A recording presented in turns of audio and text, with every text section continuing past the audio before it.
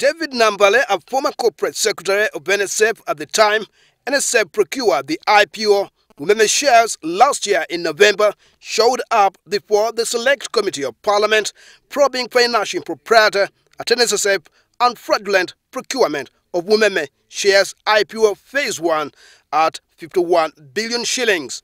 Nambale, who had been summoned to account for his role as the NSSF legal advisor, told the committee there was a lot of machinations by key players within NSSF to have the UMEME IPO shares bought first in his absence and second without his legal advice. My interest was, again, although the horses have bolted, there is still a window for the SG to give his blessing.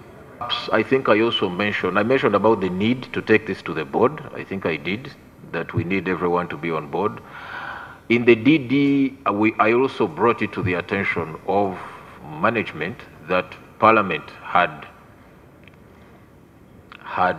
there was a draft report of I think there was an ad hoc committee investigating the energy sector, and that there was a draft recommendation to terminate the concession. So by way of information, I brought it to the attention of Mick.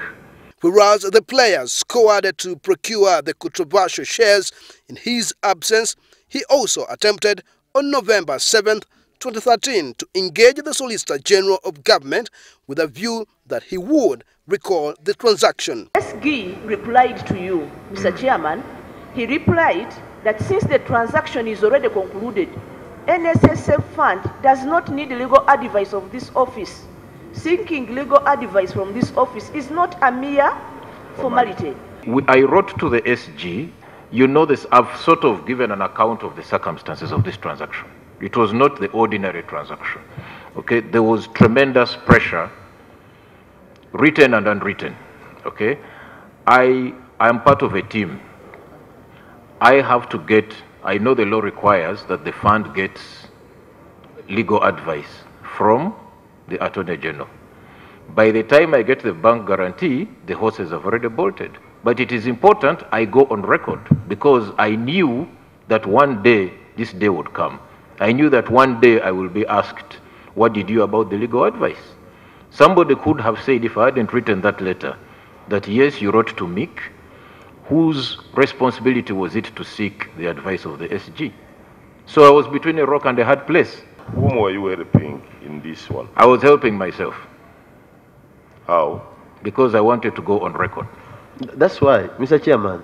But I've also known, Mr. Chairman, in the past. Did you inform the SG that, although I'm writing to you this letter, the deal has already been concluded? Yes, sir.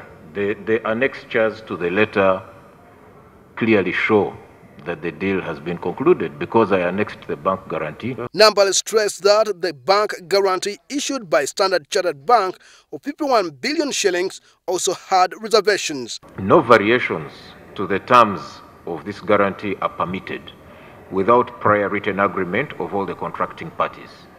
Okay?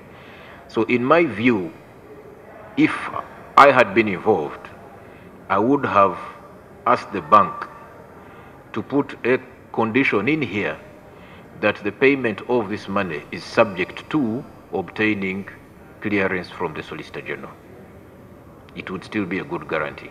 Nambale also pointed to political pressures, both internal and external, prior to the procurement. There was a lot of pressure, both written and unwritten. These are your words. Yes, sir.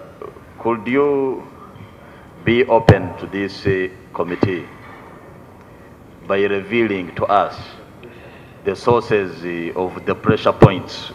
The pressure is, first of all, as a team. It's like a football team. Okay, you're working as part of a team, and there is a desire to conclude a transaction. Okay, to make some money for the workers, and it's being perceived as a unique opportunity. I don't know, Mr. Chairman, if you've been in a situation where you're saying, okay, let's score this goal, but perhaps let's score it this way. And everybody else is saying, no, it should be the other way.